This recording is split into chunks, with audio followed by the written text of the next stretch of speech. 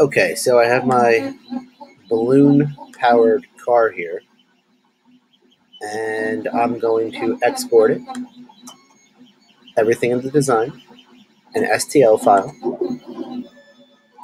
There it is. It's in my downloads folder. Now I can go to Google Drive and do a new file upload.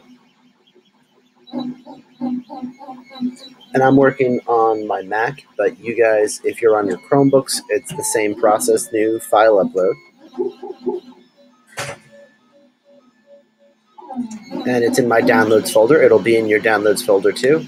I select my Bonora balloon car and open, and it uploads.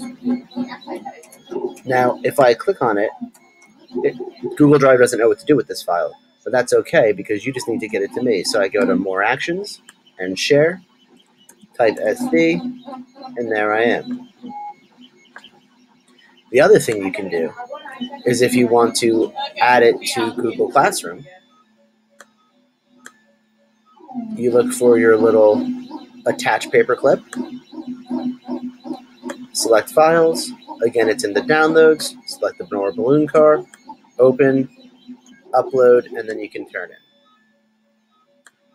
If you guys have any questions, let me know.